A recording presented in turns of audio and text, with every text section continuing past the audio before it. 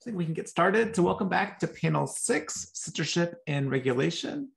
So I'll turn things over to Marina Dahlquist at University of Stockholm, who will be chairing this panel.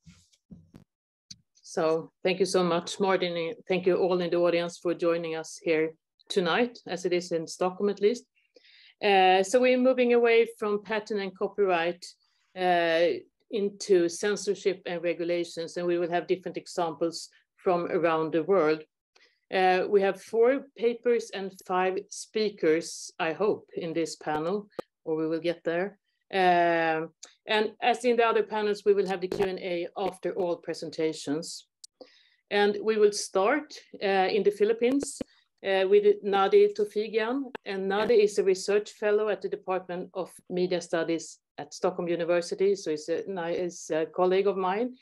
And very, very soon, he will be an associate professor at Linnaea University. And among many other projects, he is the special issue editor for early popular visual culture, and he is currently working on his monograph on early cinema and US colonies. And the title of his presentation today is Evil, Indecent and Immoral Films, Colonial Censorship in the Philippines. So the floor or the screen is yours, Nadi. Thank you very much, Marina, and thank you to all the organizers.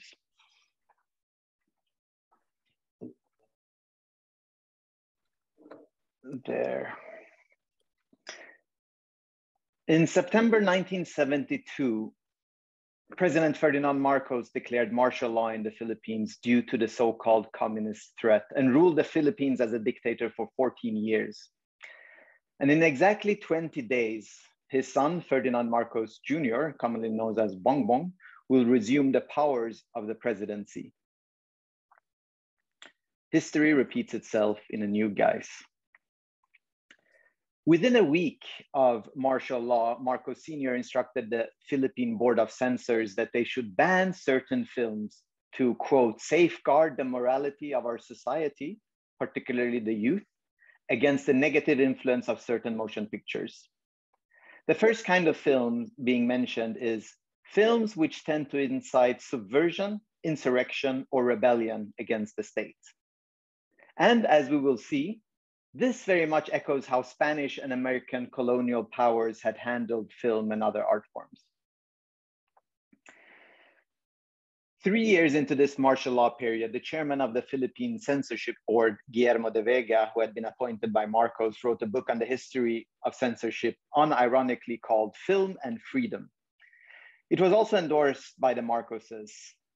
Imelda wrote a glowing foreword, parts of which you can see here. And in the book, Guillermo de Vega described his attitude to censorship. Clearly, no censorship can be effective without embracing a higher purpose or philosophy. Censorship is more sublime than mere fault-finding. The censors should first and foremost be architects of social change.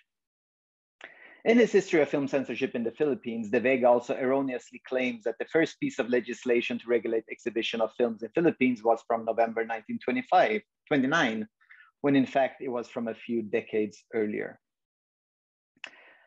In this paper, I briefly trace the beginnings of film censorship in colonial Philippines, from the Sedition Act of 1911 to the Manila City Ordinance on film censorship in 1911 to the Commonwealth Act passed and approved by the legislature in 1929, forming the nationwide Board of Censorship for Moving Picture that had the task to detect and prohibit films perceived as, quote, immoral or contrary to law and good customs or injurious to the prestige of the government or people of the Philippine Islands.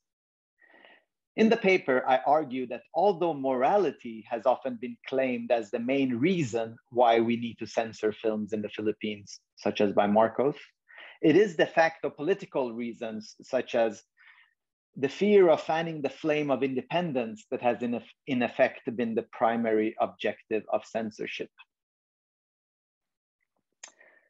Sedition and sedition laws is something that formed colonial rule in the Philippines and shaped many aspects that still reverberate in the Philippine society today.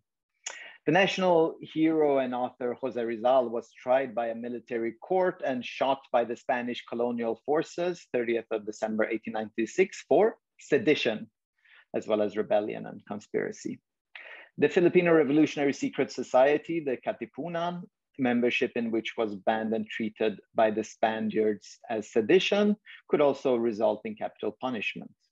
It is therefore understandable that the Americans, after this defeating the Spaniards, initially were hailed as saviors and harbingers of national Filipino independence. But in November 1901, the US colonial government passed the sedition law, parts of it you can see here, which also targeted explicitly the theater and press, where writing and speaking about independence was labeled as treason and libel. See, for instance, Section 8, that forbids seditious words or speeches. During this period, theater was the art form most affected by the sedition law. Films, not so much, mostly because Filipinos had not started making local film yet in the early 1900s. As an example of theater, Juan Abad's Golden Chain was about the character from 1902, was about the character Ligaya, meaning light, who symbolized independence, and who was the daughter of Dalina, who represented Philippines, who was not allowed to see her love Kaulayao, which was a Filipino hero, and she was forbidden by her uncle Maimbot, meaning greedy and symbolizing the US government. In this play, Ligaya, our heroine, receives a golden bracelet from the American, the person symbolizing America, Maimbot, that becomes a chain that binds her to his control. This play was first staged at the Teatro Libertad in Manila in July 1902, and then it toured in theaters throughout the island of Luzon. 10 months later, in May 1903, provincial authorities shut it down for sedition, and the author was sentenced to 2-year imprisonment and a fine of 2,000 pesos. There are many more examples of such plays being censored during these years of the sedition law. Using stories, the playwrights wrote about the desire for freedom and independence, about the oppression of the Philippines, and about American betrayal. Through scenography, subversive messages were sent implicitly and explicitly. People could be on stage forming through their custom colors the Philippine flag, a flag which the display of which was forbidden by law during this time. Actors would suddenly sing the Filipino national anthem, also forbidden by law. And in the plot of the film, they would include the trampling of the American flag. In 1913, James Blunt, officer of the United States Volunteers in first Cuba and then Philippines, and later a district judge in the Philippines, wrote about US colonial rule in his book, The American Occupation of the Philippines. In the book, he describes how everyone in the island of Samar, where he was placed as a district judge, would have been guilty of sedition since they were striving for independence. So he underlined this hypocrisy of the United States in celebrating freedom while colonizing another nation across oceans. Pointing out this hypocrisy was also common in the media discourse up until basically the Second World War and the subsequent independence of the Philippines in 1946. In the book, James Blunt made the following appeal for an independent Philippines, and also underlines the problems of the term sedition, here also using England as a symbol of colonial power. England never acts the hypocrite with her colonies. She makes them behave. She does not let native people preach sedition in native newspapers because of sentimental bosh about freedom of the press, until the whole country becomes a smoldering hotbed of sedition. She has blown offending natives from the cannon's mouth when deemed necessary to cure them and their country of the desire for independence. If we are going to have colonies at all, we ought to govern them with the upright, downright, ruthless honesty of the British. It is more merciful in the long run. But we ought not to have colonies at all. For if there's one thing this republic stands for, above all other things, it is the righteousness of aversion to a foreign yoke. Around this time, excuse the poor English quality, movie theaters had mushroomed in Manila, and locally made film productions started becoming more frequent. And warnings against indecent and immoral motion pictures started being spread. As with many other social, cultural, and political aspects, the Philippines also became a proxy battleground for American civic and religious organizations when it came to moving pictures. The Connecticut-founded Catholic organization, the Knights of Columbus, attacked the evil brought about through exhibition of immoral pictures on cinematograph screens in 1911. This led to the Municipal Board of Manila passing a city ordinance on local censorship. The ordinance stated, "No moving picture shall be presented publicly in the city until a special permit has been issued by the Chief of Police." And the board was also created where the Collector of Customs was chairman, who would see to it that all pictures which are brought into the islands, the Philippine Islands, be inspected by the new proposed board. Quickly, a group of film exhibitors and distributors in Manila gathered at a local theater and created the Association of Film Importers and Exhibitors of Manila to fight this censorship ordinance. C.S. Cole was its president and O.E. Shield its secretary. And as you can see, the cinema industry at this time in Manila was still largely dominated by Americans. Before the first domestic film censorship case, which was in 1912, so we're still in November 1911, I managed to find instances of where the Manila Censorship Board was actually used in advertisements in the newspapers. When the Italian film Dante's Inferno from 1911 was released and exhibited at the Empire Theater in October 1912, the advert stated that the film has been inspected by the Manila Censorship Board, thereby also trying to market itself to maybe more conservative audiences. A year after the creation of the Manila Censorship Board, the first cases of the censorship of locally produced films occurred. The local Manila newspaper, Cable News American, wrote, "Two Filipino-made history films are condemned by censorship board. These films were Edward Mayer Gross's The Three Marchers," which were the Filipino priests Gomez, Burgos, and Zamora, who were executed by the Spanish colonial forces in 1872. And also Gross's film La Conquista de Manila, The Conquest of Manila, which is about how the Spaniards colonized the Philippines a few centuries earlier. The director Gross challenged the decision. And the complaint was that, the complaint from the censorship board was that, quote, "historical fact was falsified in these films." So Gross challenged the decision and the case went to the municipal board and then to the mayor of Manila. The mayor, Felix Rojas, issued the following statement and he enforced the ban. He said, "The Spanish community is one of the most important in these islands and might resent the exhibition of films which tend to excite the Filipino people against measures taken in the past by the Spanish authorities. An excitation which can lead to no legitimate social end, there being many other more gallant ways of manifesting patriotism aside from the sentiments of dissatisfaction which those spectacles inspires." So films were sometimes censored after being exhibited for more than a week because the censorship board didn't really have a cinema where it could pre-screen films and then it could react to complaints.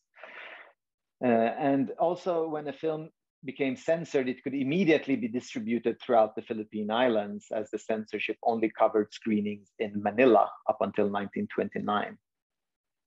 Another censorship case from late 1912 was Albert Yearsley's film adaptation of Severino Reyes's Zarzuela, i.e. a theater play, Walang Sugat, No Wound or No Wounded, which is about the injustice of Spanish colonial rule.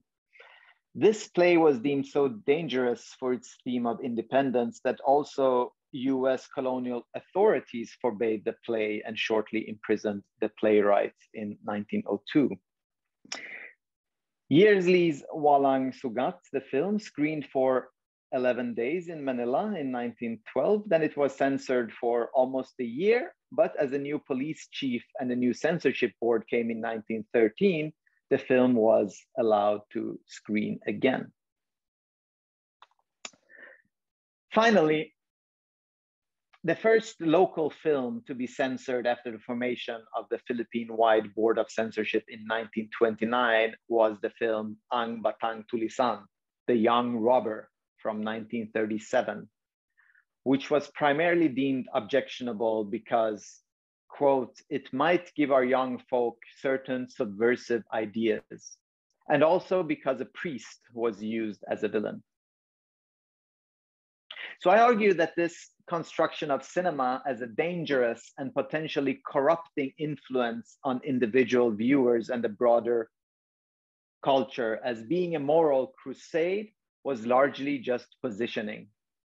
The true fear of the power of cinema during the colonial era was in weakening the colonial rule, as well as the power of the elite, including that of the clergy.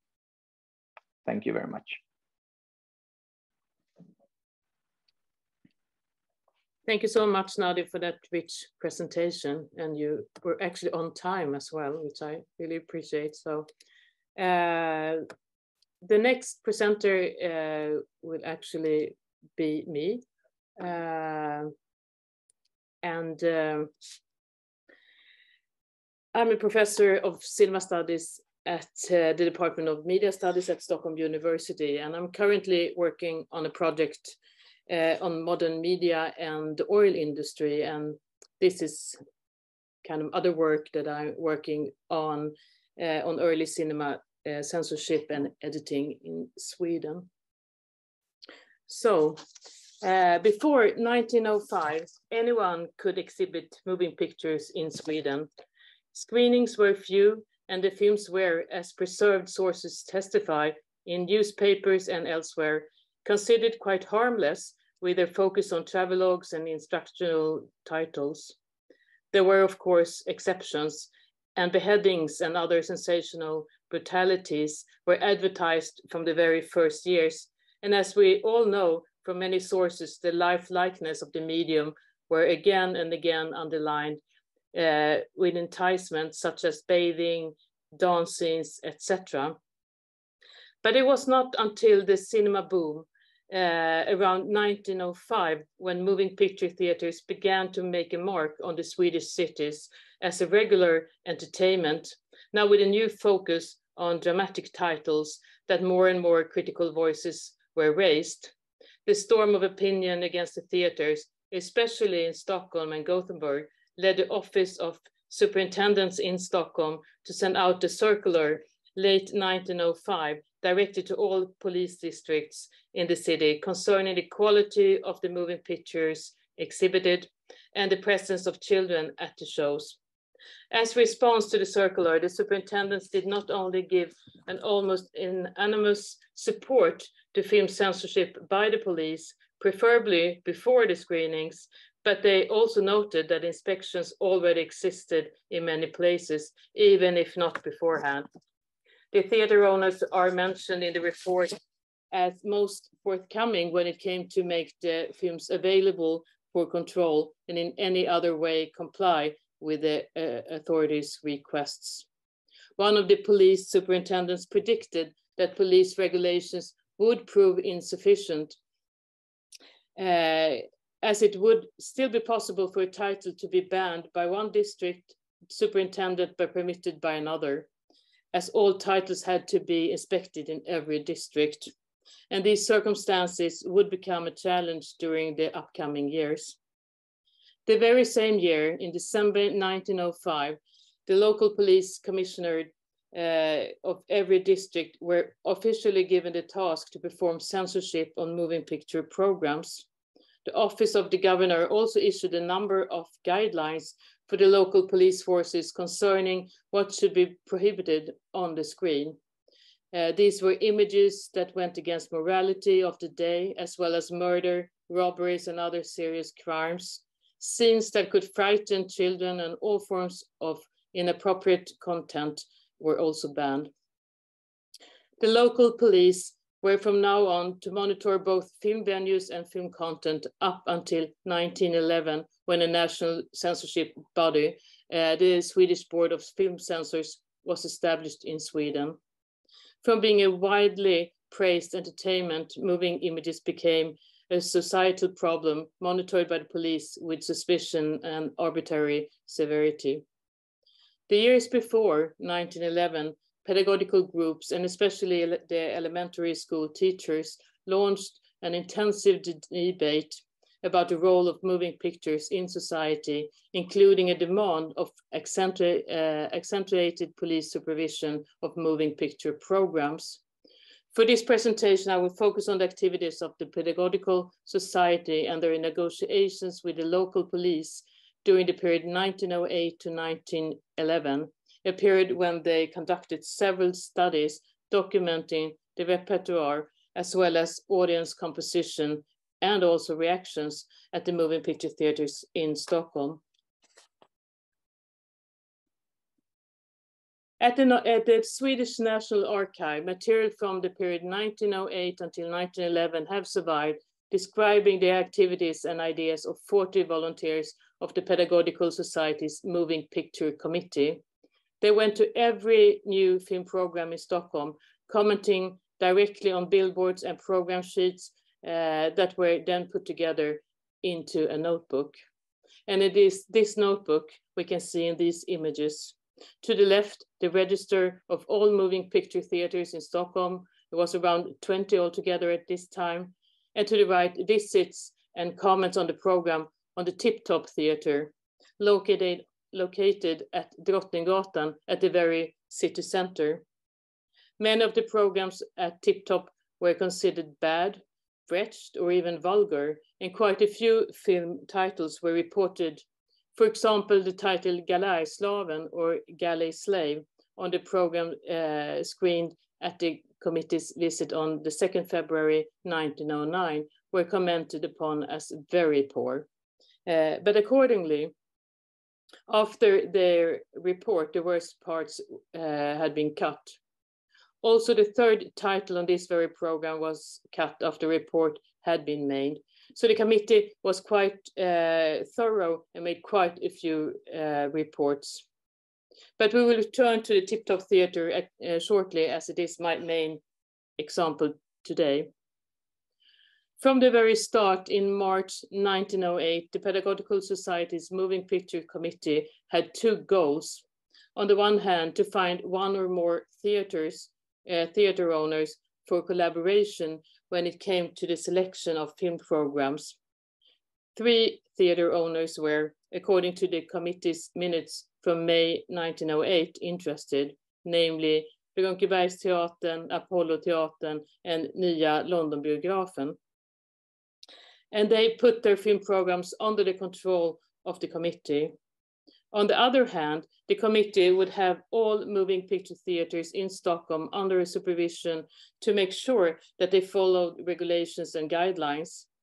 If a volunteer from the Pedagogical Society found a title that stood in conflict with the police guidelines, another 1 or 2 inspectors would visit the show, after which a notification could be made to the police.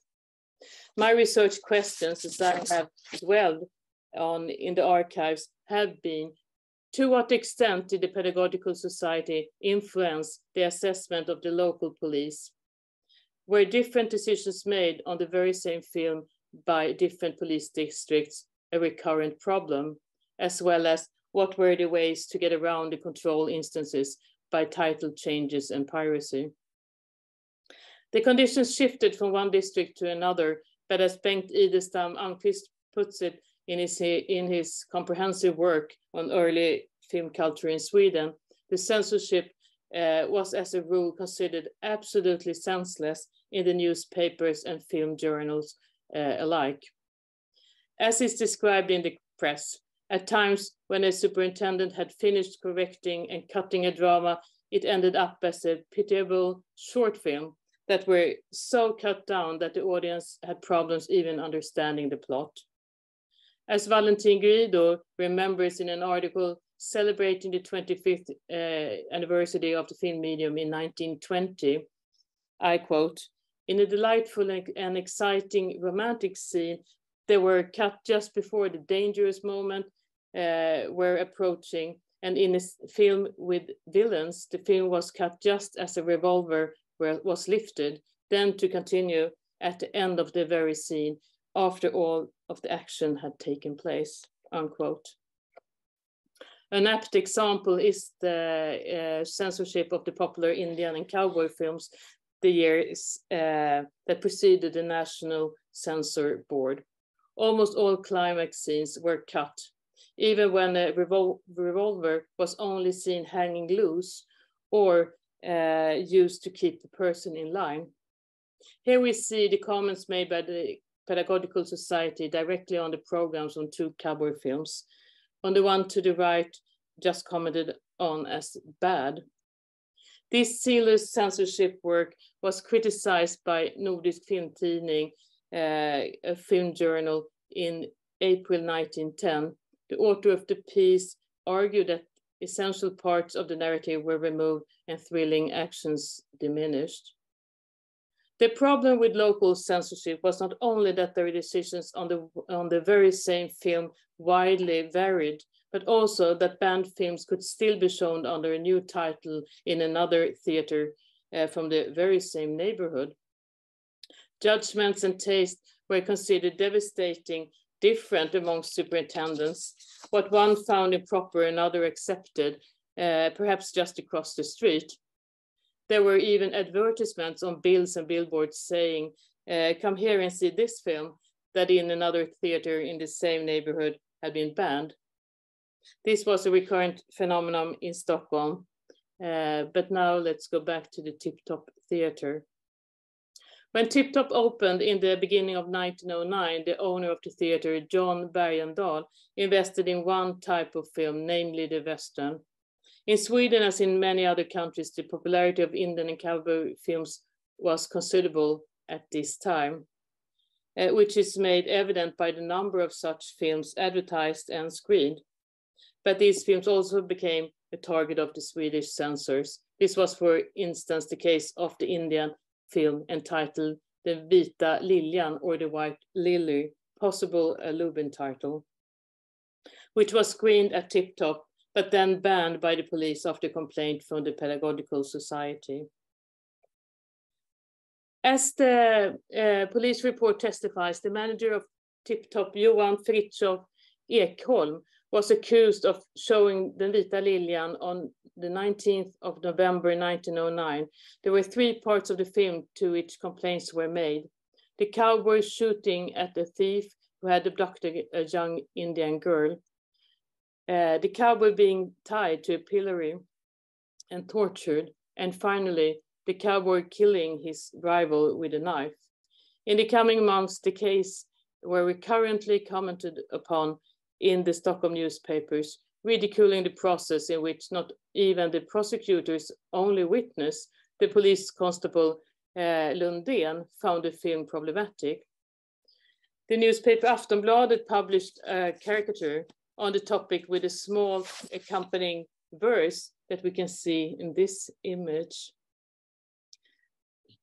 As Lundén states at court, the images were shown so quickly that it was difficult to really grasp any details. And other witnesses didn't find Den vita liljan any worse than any other films shown, especially not in that neighborhood, that is Klara. Even the judge could think of many worse examples. Somewhat surprisingly is Ekholm's response in court that the program had already been exhibited to two superintendents without any complaints before it was finally reported, and also that Ekholm didn't think that Indian pictures could cause any problems with the regulations. After several recesses, the verdict came on 19 December. The conclusion was that the regulations concerning moving picture screenings were not applicable on the White Lily. Only 4 days later, on December 17, the newspaper Dagens Nyheter announces that the theater Tip Top had a new program, including the Vita Liljan. But the film had all along, according to the film journal Nordisk Filmtidning, been screened at another moving picture theaters in the very same neighborhood, albeit under another title. And in August 15, 1910, the film title appears in the catalog of Svensk-Amerikanska Filmkompaniets listed films. The draconic censorship of Western films and others were motivated by censorship supporters, as there were no distinctions between films allowed for all audiences or only for adults. With the meticulous records made by the Swedish Board of Film Censors, it is quite easy to follow each film title and even each print, censorship cuts, correspondence with the film companies, etc. But before December 1911, however, it is much more difficult. But through the newspapers, we can get an idea about changing public opinion when it comes to moving pictures and the new phenomena of moving picture theaters. This debate and activities of the Pedagogical Society, together with the work of local police departments to overlook the screenings, offer a rare example of early censorship regimes before national censorship was established, with a strict control of film copies, titles, and exhibitions. Thank you.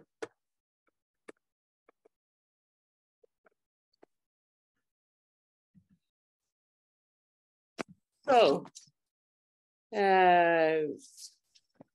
thank you all, and let's move on to our third speaker in this panel, and it is Özde Çeliktemel-Thomen. She's an historian of cinema and visual culture of the Ottoman Empire and the modern Middle East, and currently a postdoctoral fellow at Middle East Technical University's historical department. And the title of her talk today is Tracing Early Film Censorship in the Late Ottoman Empire. Terrific. So I'll start this.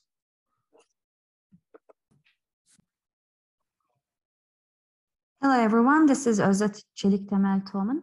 Thank you for joining us today. I'd like to first thank the organizers for this great conference. This presentation examines the intentions of the late Ottoman authorities in regulating cinema for film production, exhibition, and circulation between 1896 and the early 1910s in the Ottoman Empire. I classify my presentation based on the political leadership and only attempt to cover the itinerant years of cinema. So my focus is the final years of the Hamidian era. During the period of the Committee of Union and Progress, İttihat ve Terakki in Turkish, which was the ruling party starting from 1908 till 1918, we see the introduction of commercial cinemas and permanent venues. Also, the wartime strategies affect the whole plethora of cinema censorship. I prefer to leave this period uncovered today. I'm looking forward to researches for a different conference presentation. I follow here a number of research questions, such as how did the Hamidian censorship policies affect cinema regulations? Did the Sultan directly impose any systematic regulation over the expansion of cinema? Who regulated cinema both in the center and provinces in the large territory of the empire? During the itinerant film exhibition years, there was no censorship committee in charge of viewing films in the Ottoman Empire. Already existing regulations of performing arts served also for early cinema's development. The opening of cinema houses gradually led to the formation of more standardized cinema regulations. Ottoman bureaucrats, elite, and certain segments of audiences contributed to the emergence of banning specific films, preventing film exhibitions at certain venues, and interfering with the attendance of women and children in film screenings. Within the chaotic years of war, political, religious, and national topics in films caused anxiety for the political leadership. Obscene and violent images in films became a hot topic when vulnerable audiences were present at screenings. Within a multidisciplinary approach, the study of regulation borrows concepts from a number of disciplines, such as law, economics, cultural and historical studies. Scholars have defined the term regulation within a wide range of studies from various angles. Regulation can take the form of social control and influence practiced by government or public agencies that can ultimately create a restricted or facilitative structure. Inspired by the perspective of Robert Baldwin and Martin Cave, I view the process of design in cinema regulations as the introduction of a manageable working system in which a clearly defined set of rules, restrictions, control, and influence emerge in both deliberate and incidental practices for a developing cinema market. The Hamidian state's measures and interventions reveal themselves in the form of the censoring of certain films, limiting the age of the audience, restricting certain topics in film content, reinforcing gender segregation, last but not least, promoting a specifically designated space for exhibition venues, namely commercial cinemas. The state also assured facilitative means for a working structure of the cinema market by promoting filmmaking and supporting foreign and local cinema entrepreneurs. Here, the concept of public becomes the focal point in the studies of media regulation. In this way, scholars study both perspectives of the state and policymakers along with the consumers. Rakesh Kaushal indicates that regulation can best be understood as a set of institutionalized routines directed towards the achievement of certain desirable ends. And he proposes that scholars must investigate the organizational framework of regulatory schemes. Within this perspective, in the late Ottoman case, most of the textual archival materials from draft regulations to complaints and license applications reveal important data about the division of tasks between central and local government agencies and also cinema entrepreneurs. It is important to explore the meanings of censorship. Censorship is often connected to the acts of states and governing entities as a way of controlling the expression of political or immoral ideas in films. But it is also the fact that industries self-censor. For instance, by the late 1910s, Hollywood studios self-censored throughout its classical history in order to avoid the intervention of state censorship. Annette Kuhn's observations on British censorship offer a useful insight. She evaluates the censorship of cinema as a matter of relations and a process in which a series of relations between different institutions emerge and contribute to the regulations. She questions the view of censorship as a repressive act and also points out the productive side of censorship. Kuhn notes that prohibition and productivity can be regarded as two sides of the same coin. Censorship during the Hamidian era was mostly practiced by censor officers, secret police, and inspectors. These officials within certain bureaucratic institutions, by and large, interpreted the existing set of rules regarding printed media and entertainments, and then gradually introduced a number of amendments to the legal procedure. Throughout the years, closing down enterprises led the authors, editors, actors, and business owners in the publishing and entertainment sectors to internalize certain restrictions and limits.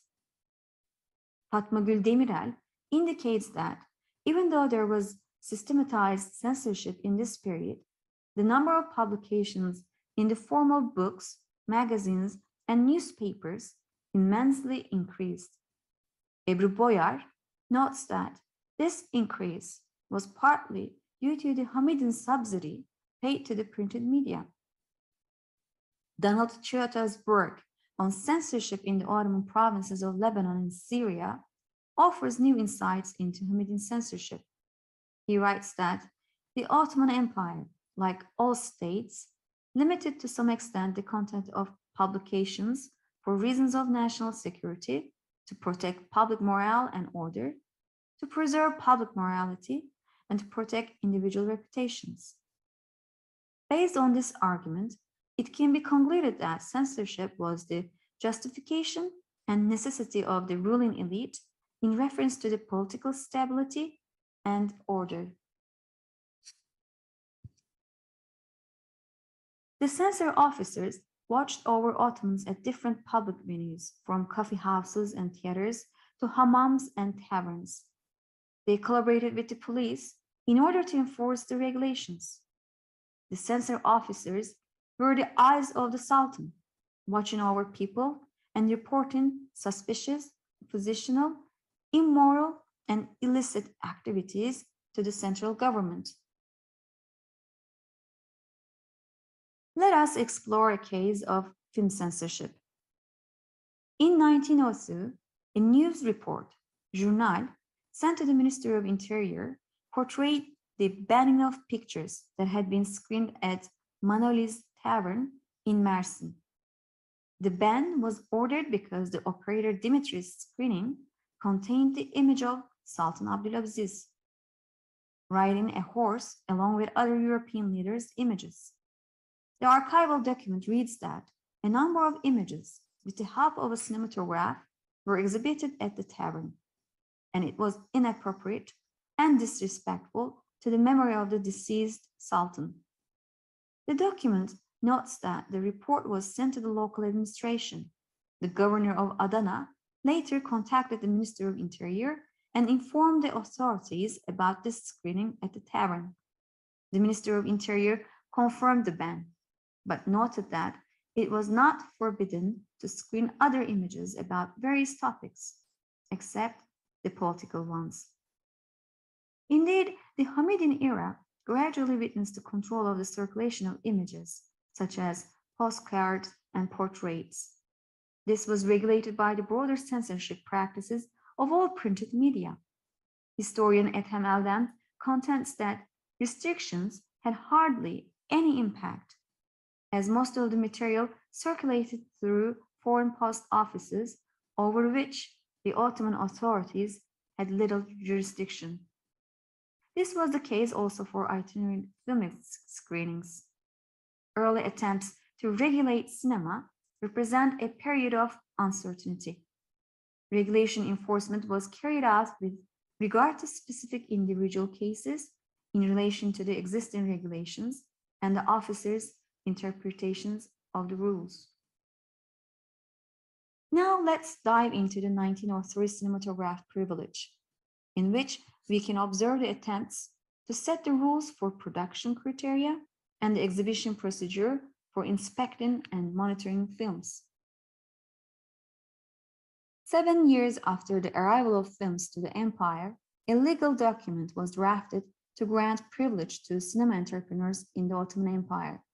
It was entitled "The Conditions of the Privilege of Screening Cinematograph in the Ottoman Empire."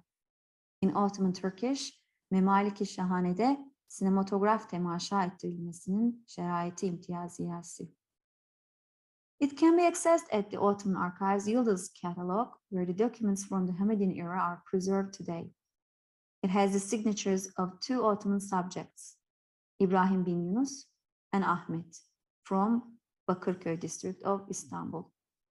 The content of the conditions reveal that the Sultan's role for the approval of film exhibition and production and the recognition of official institutions in relation to specific liabilities. For instance, the clauses show that Sultan Abdülhamid II is the central power to grant the rights for film screenings. The content of the privileges defines the responsibilities of the individual or company and requires loyalty to the Ottoman state, courts, and Sultan Abdülhamid II. The strategies used to regulate and manage cinema were characterized by the 1904 decision of the Ministry of Interior to organize a preview committee for the films. In this way, film exhibitions could only be held if the operators or the owners of venues maintained a license for film exhibition. Yet, this legal decision was not enforced, only practiced in an ad hoc manner. As was the case with other laws on cinema, the 1904 decision was not enforced. These features of cinema regulations indicate ambivalence. Unenforced regulations tend to create jurisprudential problems in various ways, one of those being the ad hoc banning of films. The duties of censor officers varied during the late Ottoman era. Archival sources reveal that censor officers could view the films at venues and their related technical and media components, such as cinematic devices, projectors, cameras, and lamps, and the film content, including handbills. They also dealt with financial matters, such as ticketing problems at venues and the gathering of taxes from film screenings. Archival sources show that any printed materials regarding film exhibitions were inspected by censor officers prior to public announcements. This would include visuals and handbills. For instance, a 1909 report from a censor officer shows how he checked the handbill of the Palmyra printing house located in the Beyoğlu district of Istanbul and suggested the removal of some parts of it after his examination. The archival document does not provide further detail about the content of the handbill, but this case shows that the failure of the printing house to obey censor officers' instructions would result in the prohibition of the handbill about film program. In conclusion, the central subject in this presentation was the attempt to discern the authorities' intentions to regulate cinema by introducing specific legal decisions. I suggest that this was the era in which the authorities still gathered information about the new technology of cinema and dealing with exhibitions on certain physical conditions. The technical aspect of cinematic devices and the function of films in political and sociocultural fields. Censoring certain films and regulating film exhibitions were an ongoing interrelation practiced by the Sultan and his officials and cinema entrepreneurs' demands. Early cinema regulations were affected by the Hamidian state's ideology, social and political instability, opposition movements, and policies on printed media and other communications. Thank you very much. I will end here. Thank you so much, Özde, for that interesting presentation. Do we have our last two speakers with us, Martin? Yes, I believe so. Okay, perfect. Then for our last presentation with the title War and Law, Unexpected Consequences of the Italo-Turkish War, 1911 to 1912, on Italian copyright and censorship lawmaking. We have two speakers. We have Maria Assunta Pimpinelli, Head of Film Collections at the Centro Sperimentale di Cinematografia in Rome. And she has been responsible for several restoration projects and involved in a multiple-year survey on the United Film Collection of the CSC. We also have Luca Mazzei, and he's assistant professor at the University of Rome and his research focused on the relation between film and documentary material in the history of Italian cinema. And his latest book, which is he co-edited, is Early Film Theories in Italy, 1896 to 1922. So welcome, and the screen is yours. Thank you for the presentation and for the session. And do you hear me? Okay. And so we have a presentation. So okay, presentation that okay. So our intervention seeks to compare three moments in the history of Italy, so far never put in direct contrast with each other.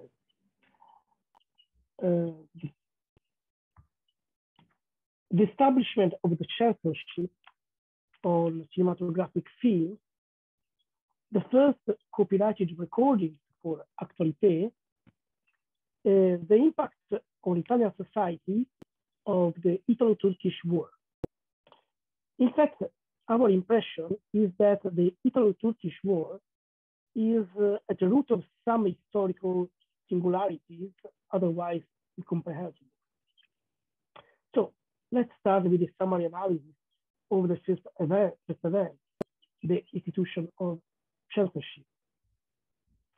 When does censorship start in Italy? It is easy to answer.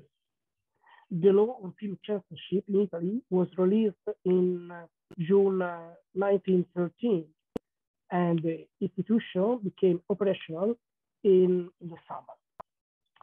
Before then, the moral control over movies was secured only by prefects, that is, to institutions with a citizen operating range. The fact may appear odd.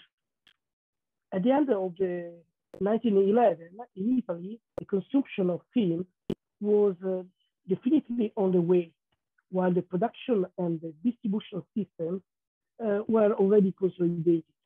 Moreover, most of the citizens were now familiar with the movie. Consequently, the debate on the morality of cinema was already very expensive at the time, not only in the Catholic press. From 1909 onwards, there are many newspapers, including local ones, where the debate on the morality of cinemas is very, very present. However, during the second half of 1911 and the first semester of 1912, when the consumption of cinema increases, the debate on the press slows down. The debate restarts only in October 1912. To launch the controversy is Giovanni Battista Avellone, a lawyer linked to the right wing. On October 1912, the Roman newspaper Giornale d'Italia published a letter of Avellone, which was a long attack on cinematography, intended as immoral business and school of vice. She received several responses, letters to the newspaper, and in the next days, other magazines and other newspapers enter in the debate. In Parliament, however, nothing moved, at least until March 1913. Only the session of 15 March 1913, Chamber of Deputies addressed the issue. The debate was opened by the Honorable Giulio Aletto from the Radical Party. He says that acts of violence, brutal scenes, criminal justice that are seen in the cinema are particularly pernicious, especially in the case of the moviegoers of low social class, because those images arrive to moviegoers without the filter of the words. Honorable Alessio therefore recommends the Prime Minister and Minister of the Interior, Giovanni Giolitti, to seriously consider the problem. Giolitti replies to Alessio directly. Just a few days ago, he remembered, he sent a circular to the prefects recommending that they monitor this type of representation, particularly those which focus on acts of violence. He said in Italian fatti di sangue. The timing is unusual. Perhaps the intervention is concerted. Giolitti always adds, in fact, that this phenomenon is something that has arisen only in recent times. And it has not been disciplined because at the beginning, it don't seem that it should take real importance as it has now assumed. As you know, the problem does not seem to have emerged only in the 2 weeks before. But it is certain that in those days, everything undergoes a sudden acceleration. In fact, the session of 6 June 1913, the text of the censorship state law is already under discussion. Presented to the Parliament, Honorable Marina, supported by President Giolitti, and intervened for the opposition, Honorable Turati and Honorable Honorable Trent.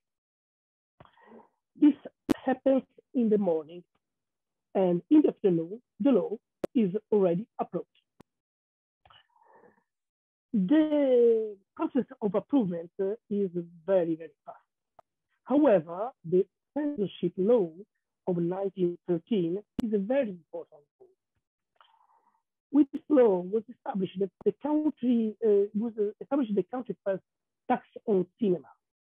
The reason for the combination into a single law was simple. An ad hoc budget was needed to sustain the budget of the censorship office.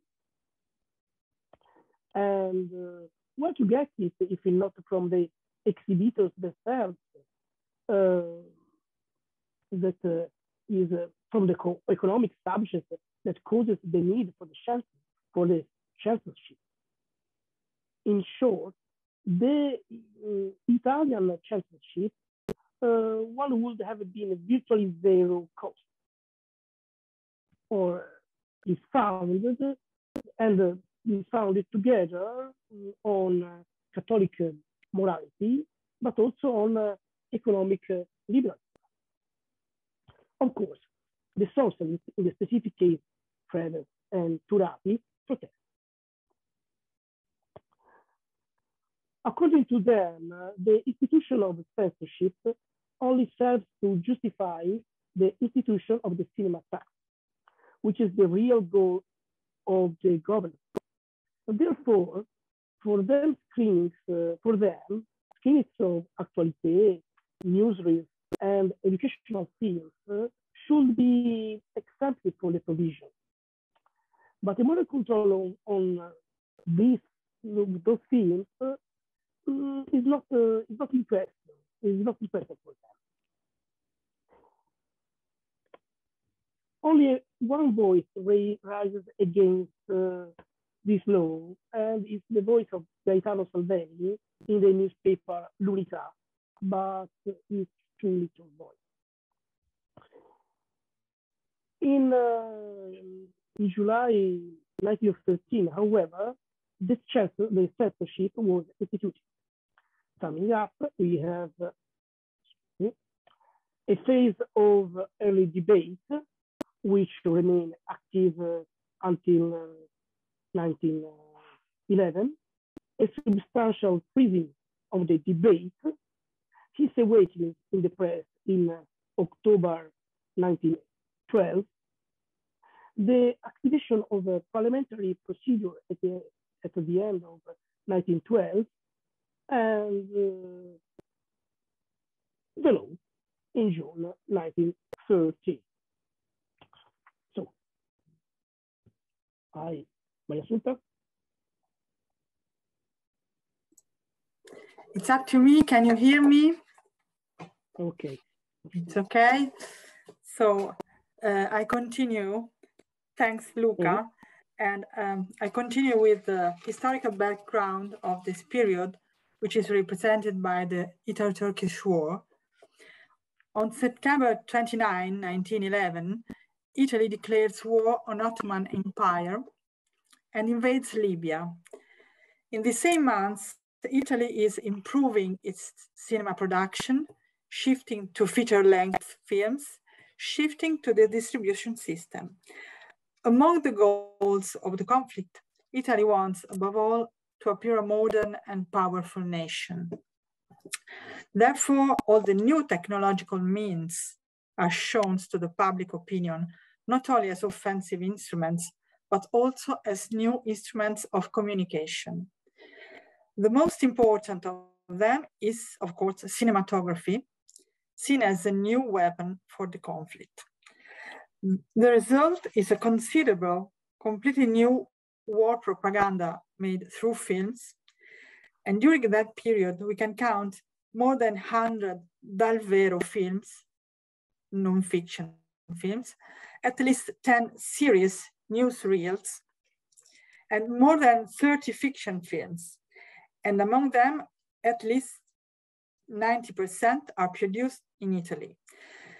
These results come from the research we are carrying out, which aims to reconstruct the complete filmography related to the Italo-Turkish War. So back to the historical background. In spring-summer 1912, the war reaches the Aegean Sea, which was still under Ottoman Empire. But in spite of this, the conflict lasts only until October 1912, since in this period, the Ottoman Empire starts to be involved in the new, difficult First Balkan War. The conflict continues in 1913 in form of guerrilla against the local tribes. But gradually, the military involvement decreases along with the interest in the war propaganda film. So is there a relationship between the decrease of interest in the military campaign and the renewed interest in the ethical question debated by Italian politicians? We think yes, but we will see afterwards.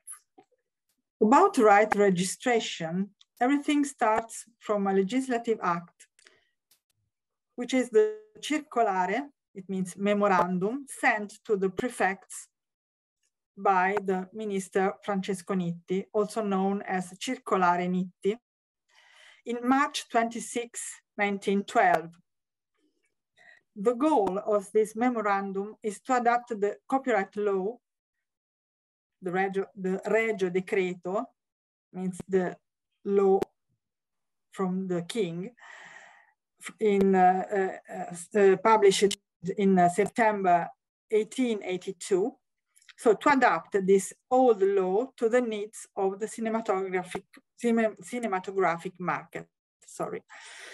As far as films are involved, this memorandum says that for works destined to public exhibition, always indicate if it was already shown and in case the date and place of the first presentation. Second important thing, it is always requested to add a sample of the work to the declaration.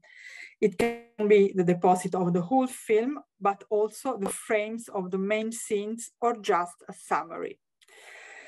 This memorandum, which probably is was not conceived on purpose to benefit the producers of non-fiction films, but only to solve general rights problems connected with national cinema, is published when the Dalvero non-fiction production in Italy reaches its maximum development. In this regard, one of the most significant roles is played by Luca Comerio.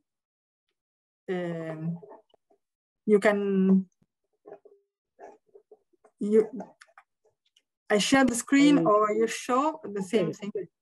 Okay, sure. You share, or I must share? You share it. There was before. So Luca Comerio, go ahead.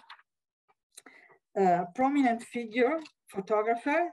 He was not by chance official photographer of the royal family. Yes, we can see our point. I share okay. here. Okay. Okay.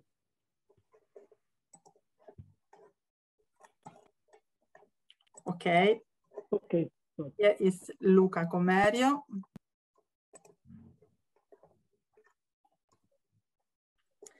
And okay, now you see it's the same, so we have shared the same PowerPoint. So I was saying Luca Comerio, photographer, not by chance official photographer of the royal family, but film director, producer, and operator himself. He was the first in spring 1912 to register some non-fiction titles as work of intellect worthy to be protected according to the Italian copyright law already mentioned, and taking advantage of the so-called Circolare Nitti published in March 26, 1912. So in 1912, Comerio produces several monographic works dedicated to war events. They are included in the current filmographies, and now we know them better thanks to our recent and still ongoing filmographic research about Italo-Turkish war. The first title registered is this one, La Battaglia delle Due Palme. The original title is longer, but it is known as La Battaglia delle Due Palme. And it's two real films dedicated to a war episode happened in March 1912 in Cyrenaica, east of Tripoli. As you see, the film exists and is conserved in two versions, both incomplete. And what you see here is the Cineteca Nazionale Rome version. The registration happened in the Registro Pubblico Generale per la Riserva dei Diritti d'autore, General Public Register for the Protection of Authors' Rights. And as you see, the registration is made in the Gazzetta Ufficiale, which is for us now a precious source, by the way, searchable online. And you see here the registration of the film. Comerio Luca, and so on, 500 meters, not yet projected before the deposit. And in another page, you find that 17 samples of films, and then also with the summary, were presented as were deposited for the registration. So this is the first film, non-fiction, registered by Luca Comerio. Then, going ahead with our research, we have found 3 other Comerios titles registered as author's work. 2 titles are registered in this other number of Gazzetta Ufficiale del Regno d'Italia. The date of registration is August 10, 1912. What you see is the number of the Gazzetta, which is a little later, January 1913. And these films, both Il viaggio trionfale del generale Amelio verso le isole dell'Egeo, is an episode of the war on the Aegean Sea, and the other, La battaglia di Sidi Said, are not conserved but we know about the topic. For instance, La Battaglia di Sidi Said was a battle not far from the Tunisian border, which wanted to conquest a strategic place at the tomb of the holy man. The Marabutto means this, what is written in the long title of the film. And this, in this case as well, you see there is the deposit of two frames of the main scenes and the non-edited summary of the action. The fourth film, registered by Luca Comerio, is a well-known one and conserved at Cineteca Nazionale in Rome, La Presa di Zuara, and you see it has been restored and presented in some different occasions, and is also available online at the Portale del Cinema Muto Italiano, you see in the next slide. And what is interesting is that Comerio himself is represented as a chief operator and director of the shoots. So I pass back to Luca for his conclusions, and then I will have my short conclusions after Luca. Okay, thank you. So, okay, I take for short. Okay, so let's go back to point one, censorship. It is possible that it was the Italo-Turkish war that created the timing with which the legislative device was imposed. It is possible that the war slowed down the process. We don't have a central answer, but it's certain that the interest of the ruling classes, particularly the political groups that supported the war, the political interest in the cinema was very high. Furthermore, there is another clue, indirect perhaps, but still important. On February 1914, a parliamentary debate was underway in the Chamber of Deputies on the expenses due to the Libyan war. Taking advantage of the occasion, the socialist deputy, Onorevole Giletti, takes the floor and accuses the government of having inflamed public opinion for months for war purpose. To do this, the government would not only have used newspaper, he says, but also movie theater, film, and movie theater. Modern temples of Janus, in which scenes of blood and violence were continually presented to the public, also to children, reproducing war episodes with the gracious help of the military authorities who supplied to cinematographers, soldiers, as soldiers' troops, as mass actors. What asked Giletti is what implicit asked Giletti is how could the Italian government at the time engage in the promotion through the propaganda films of act of violence, hit those some houses that produces the films and the public with a double act of censorship and the tax on cinemas.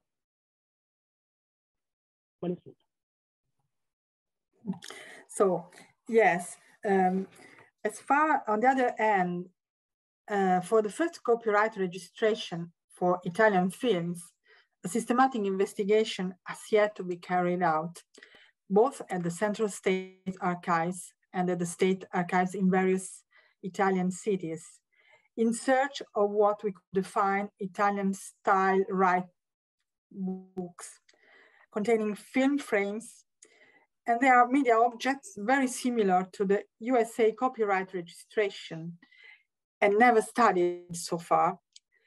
Celluloid frames and strips that some scholars in the mid-90s of the last century, from our first informal investigation, seem to have found and then put back in folders of the archives without spreading the news too much, precisely because at the time they were not well classifiable. This kind of Italian style paper prints, we could call them as paper prints, if found and studied, would offer not only valuable information on the registration and protection of right practices in Italy in the first decade of last century, but also an unprecedented look at the Italian cinema of the time, from the one recovered so far, but still subject to the hypothesis of textual reconstruction, to the one considered lost. Thanks. And for new, for the question of the birth of the censorship in Italy, many areas are to be investigated. Much new information could come from a careful and extensive analysis of the newspaper, especially to the local ones, and from the non-cinema magazine, so far very little investigated in Italy. So thanks. Okay. Thank you so much for that rich presentation. Let's see if you could close the PowerPoint. Yes. Perfect, thank you so much. Do we have any questions?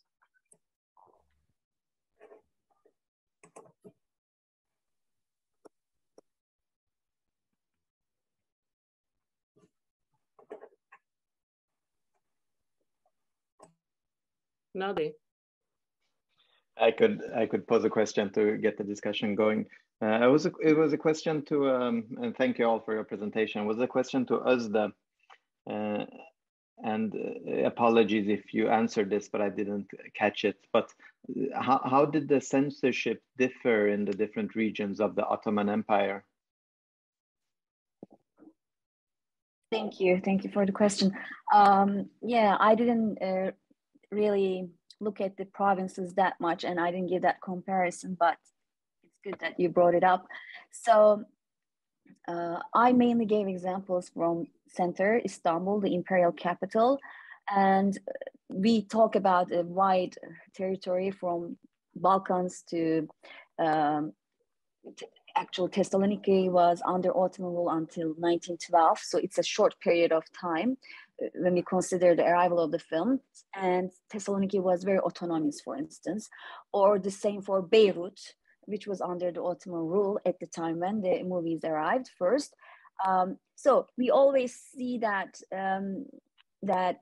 most of the provinces, apart from Anatolia, which was connected to Istanbul via trains or, with the officials' interconnectedness to the capital, the palace, there are differences. So reflecting now, and I should say that with these autonomous provinces, we can claim that the central power was not powerful when it came to banning certain films. Why? Because all of those showmen or operators could travel anywhere they wanted at the time.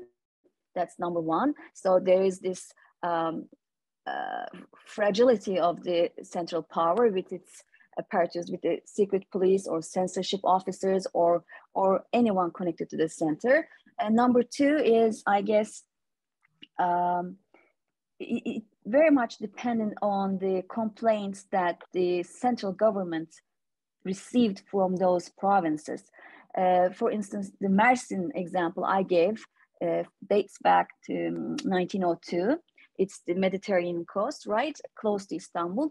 But right after the audience members informed the censor officer, the censor officers also informed the police, and then mayor and then Minister of Interior heard about the film screening, right? So in terms of censorship, we can claim that especially during this time of period when we didn't have the commercial cinemas or, you know, registration of the films or license applications, we see that the control of the films, banning of the films, was very much dependent on what it was about and the power of the local forces, so to speak. Is this clear enough? Yeah, thanks. So Özde, we have another question for you. It seems to me that the exhibitor you mentioned whose film was censored had a Greek name. Was he an Ottoman Greek? Anything else you can tell us about the incident? The name is Dimitri, right? Correct, you got it correct. Who's asking the question? Vasiliki, okay. Yeah. Hello, Vasiliki. This record comes from the Ottoman archives. It's a textual written form, which contains only 5 or 6 sentences, and there's correspondence between the how should I put it? The government, the mayor of Adana, but it's from another province, Mersin. So we're very limited with the information we have. I only have that Dimitri is a traveling operator who came from Izmir by a boat to Mersin. Just think of the Aegean coast, and then I don't have the map if I had the presentation, but so he rides on a boat and goes to different places. Maybe he must have traveled different parts of the coastal line. When the authorities heard that this film screening took place in Mersin, he was sent back by boat to Izmir. So Izmir at the turn of the century is a very cosmopolitan city, so and close to the Greece, right? Close to Greece. So operators could travel between Greece and Ottoman Empire. So I'm not sure if he was a Rum or Ottoman citizen or coming from Greece. So at this period, this is again a speculation. I suppose Dimitri must have been someone who had connections with the European market, right? So he might even have dual citizenship. He might be traveling from one place to another, like other operators of the time. So this is the only information I have. Sorry. Okay, thank you. Martin, we had another question from Abu Bakr that we would put online, or?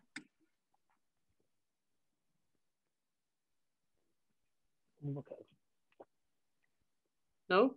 He should be able to ask. Let's see. Yes. Can you hear me? Okay. Yes. Can you hear me? Okay. Okay. Excellent. Well, thank you so much, in particular to the last panelists.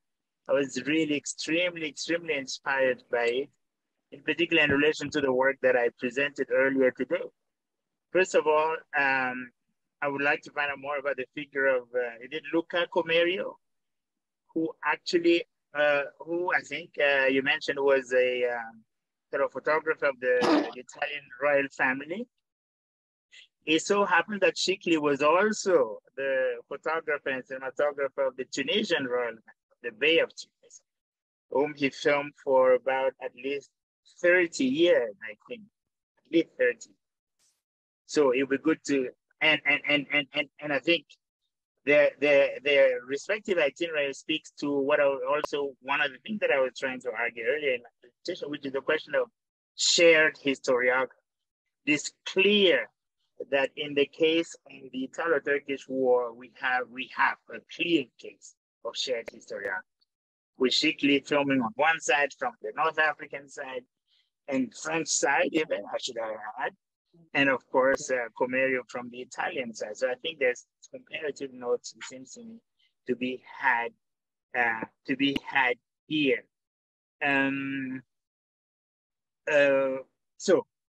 we're curious to find out more about the filmography that you're working on, as it seems to me that it could add to certainly our knowledge of sort of Italian presence in Africa before World War I in particular, and certainly also about the question of the presence of cinema, or at least of Italian cinema, in Libya in particular. Now, the other thing also that I'm wondering, because Shikli was arrested on that boat called the Carthage on his way back, I believe, from the Italo-Turkish War. And if my memory is correct, so don't quote me, but if my memory is correct, it appears that his film footage or photographic footage may have been confiscated. And so it would be interesting for me to know if in the research that you're doing, somewhere you may come across stuff that perhaps belongs to him somehow. Who knows? So these are some of the observations I wanted to make. I don't know if you have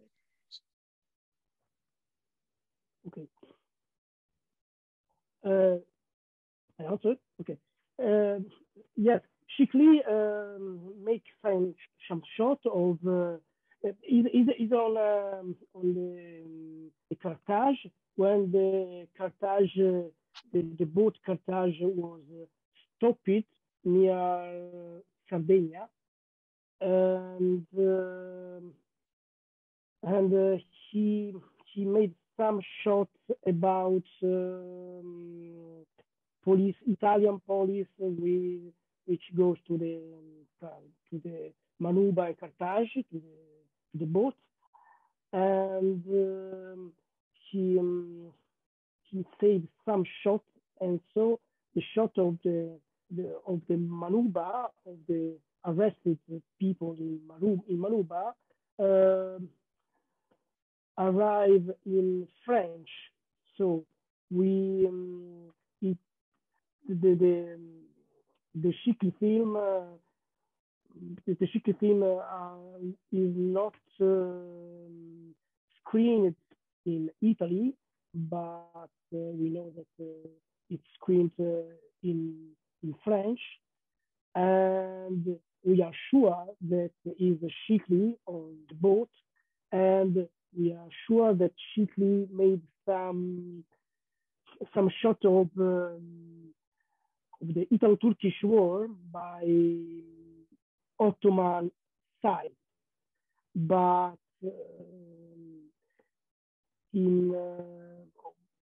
as you know, it's impossible to make shot of the war in Italian side from non-Italian operators. So this is the panorama. And I answered to the question about earlier copyright films in the regional Italian archives. Yes, there is not earlier copyrighted actualité in the regional Italian archive. The actualité are copyrighted only from 1912 and not before. The circolare in Italy allows to copyright actualité, which are out of copyright question in before. So.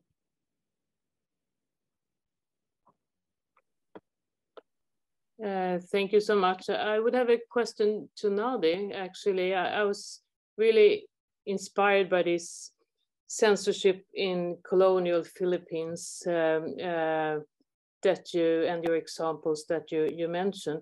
I was wondering in your monograph about the U.S. colonies and what will you do there? Will you kind of elaborate on the censorship questions in the U.S. colonies, or will you?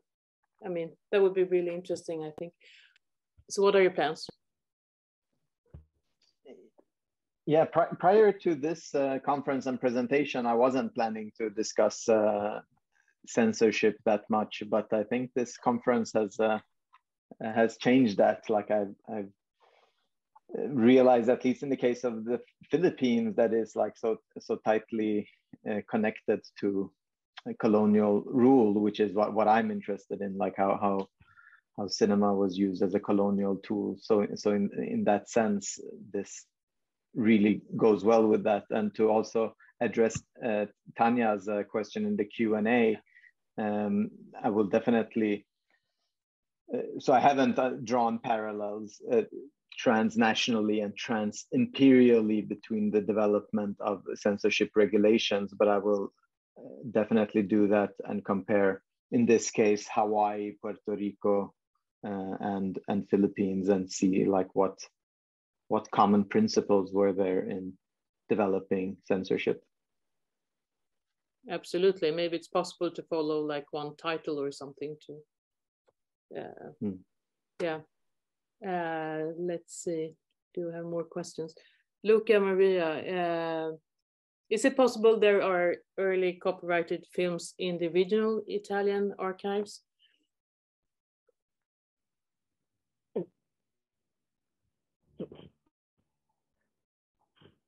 I just answered before. It's possible, but it's not possible for Actualité. The Circolare Niti, which was released in 1912, was the law which allows to Actualité to be registered. Before the Circolare Niti, it's impossible to register an Actualité, a non-fiction film.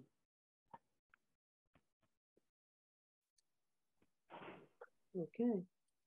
Okay. Thank you. Do we have more questions? Otherwise, we're just on time.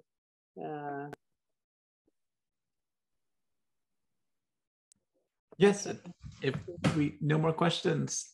So thanks again for such a terrific second day. We will be back tomorrow at the same time, 10 a.m. Eastern, for our third day of the conference. And also please come to the gathering in the afternoon at, it will be at 1 p.m. Eastern time, the General Assembly.